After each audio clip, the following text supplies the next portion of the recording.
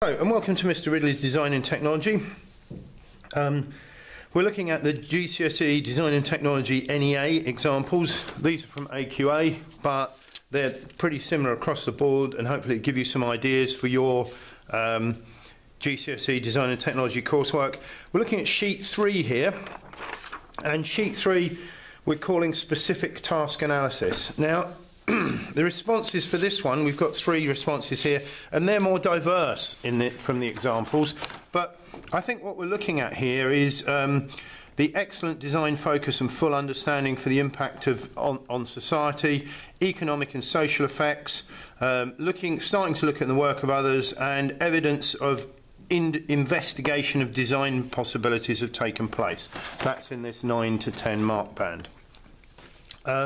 So this student here has used another spider diagram. But if you can see here, if you look at this piece here, they have said about the understanding of the environment. My aim is to prevent waste and pollution in cities for an environmentally sustainable future. I could possibly research into planters. So sort of saying they've got the needs of the client, but they're saying how can they sort of look at that more closely.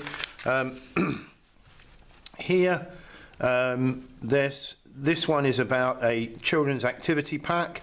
What they've done is looked at things like costing, layout of it, how it might go. So they're kind of having some design ideas, coming in more closely to what they might be making. They know what they're making from the client, but they're just what themes might be suitable.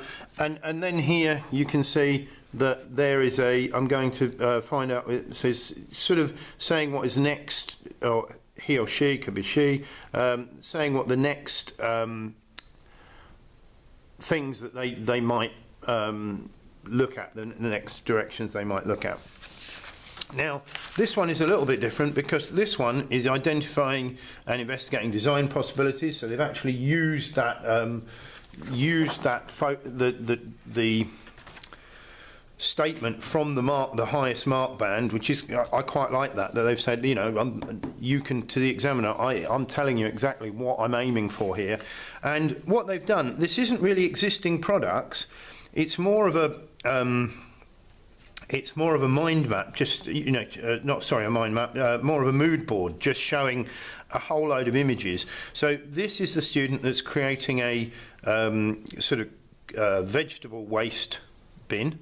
So they've looked at different ones. He said, I've collected a range of photos to help me inspire my design concept drawings. The green circles show different types of air filters. So looking at how the green circles show air filters, orange have design features, and blue circles show different approaches. So not really analysing these about what they're made or anything like that, but just looking at the design possibilities that are out there. So what design possibilities could you use? And I quite like that because it's a lot of images.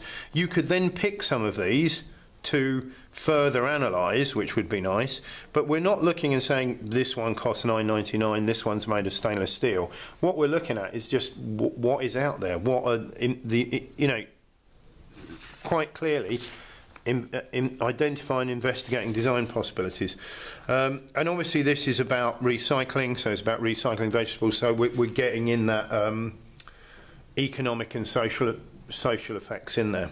So, as I say, quite different approaches to the third sheet. This one is quite good because it's just looking at ideas from materials, what you could do there, but it's just taking that client's idea and saying, where am I going to look for my inspiration? What do I need to contemplate for my explanation, and which areas may I need to create further research to look at what my design ideas are going to be, how I'm going to create my specification, and then what designs am I going to present to my client. Okay, so that's what we're looking at sheet 3. Quite different approaches there, but all of them are trying to do this